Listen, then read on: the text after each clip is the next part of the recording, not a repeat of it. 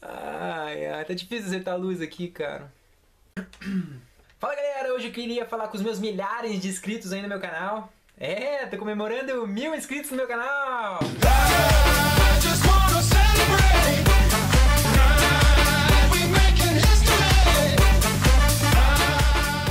O canal cresceu bastante rápido, são 1000 inscritos e eu queria fazer esse vídeo para agradecer aí a todos que se inscreveram, que participam, que deixam os comentários e interagem aí comigo.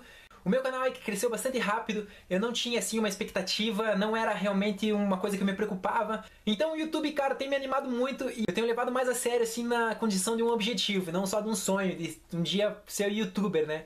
Um dia viver dos meus vídeos. Cada like e cada comentário que o meu vídeo recebe, cara, me motiva, me alegra. Não só assim eu fiz um trabalho legal, mas pô, eu tenho que fazer mais, eu tenho que continuar fazendo, o pessoal tá curtindo. Então eu queria agradecer aí mesmo pra vocês. Bom, galera, pra comemorar então esses 1000 inscritos eu tenho que fazer alguma coisa, cara. O que eu podia fazer? Vou fazer 1000 km de bike. Não vou fazer isso, cara. 1000 metros de natação, não. Isso eu faço todo dia, né, cara? 1000 metros de corrida também não dá. Pô, o que eu vou fazer, cara? Vou bater 1000 palmas.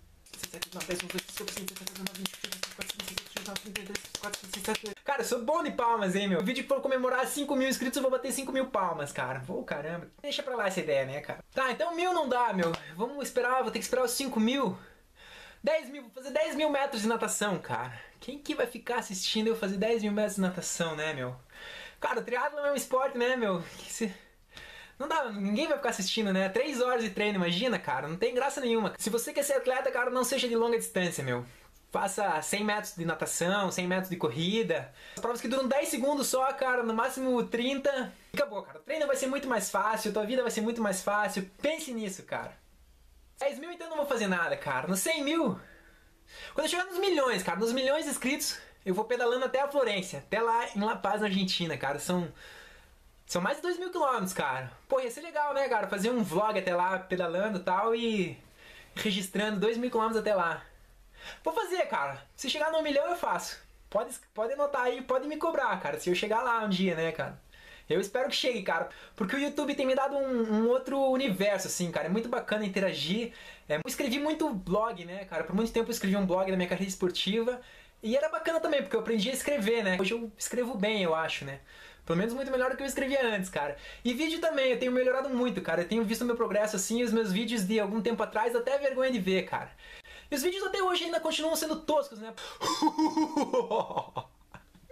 Enfim, cara, esses dias eu tava pensando assim sobre a minha profissão, né, cara? E foi meio engraçado porque eu tava no avião e aí não foi nenhuma turbulência assim, na verdade já tava todo mundo cansado da viagem, tinha sido já umas 4 horas de viagem e de repente tocou aquela sirene, né, cara? Pup, pup. Atenção, senhores passageiros, necessitamos a presença de um médico. Se você é médico, por favor, identifique-se para um dos nossos comissários. Cara, e daí ficou aquele negócio assim, né, aquele silêncio. Todo mundo olhando assim pro lado, né, cara, vendo quem que tava passando mal, o que tava acontecendo, qual que ia ser o herói que ia levantar, né, cara, pra salvar uma pessoa, salvar uma vida, né. E daí eu fiquei pensando, pô, eu como atleta nunca vai acontecer isso comigo, né, cara, nunca vou poder aparecer assim, como um herói da galera, né, cara. Nunca vou poder fazer uma ação tão nobre, assim, de salvar a vida de alguém, né. Mas se o avião um dia cair no meio do oceano, né, cara, e precisarem de um atleta pra nadar... Atenção, senhores passageiros, faremos um pouso forçado na água e precisamos da presença de um triatleta. Se você é triatleta, por favor, identifique-se a um dos nossos comissários. Necessitamos da presença de um triatleta que vai nadar até a ilha de Madagascar, vai pegar uma bicicleta na costa e pedalar até o vulcão de Mocuco, vai subir o vulcão correndo e lá vai fazer o sinal de fumaça para chamar a emergência. Porra, aí é eu lá, né, cara? Aqui! Peraí que eu já vou, né? Vou lá todo posudo e todo correndo, né, cara? E todo mundo, né? Oh. Então é isso, galera. Esse aqui é um videozinho rápido só pra agradecer aí todos vocês. Vamos aí rumo aos milhões. Aos milhões, bilhões, trilhões de inscritos. Tinha que ser tri, né, cara? Tinha que ser trilhões. Já que eu sou triatleta, tinha que ser trilhão, cara. 1 trilhão de inscritos. Porra, daí eu nem tenho 1 trilhão de inscritos no mundo, né, cara? São 8 bilhões no mundo, acho que não ia dar certo. Nem se fosse um YouTube mandado por radiofrequência em toda a galáxia, né, meu? Nossa, tinha que ter muita mais gente, acho que nem cabe 1 trilhão no Terra, né, cara? Deixa pra lá então, galera, eu vou ficar com o meu 1000 aqui, muito feliz, muito contente, dá o curtiu aí e até o próximo vídeo. Um abraço, fui! I just wanna celebrate. We make it passageiros. Necessitamos da presença de um youtuber. Se você é youtuber, por favor, identifique-se na cabine de controle.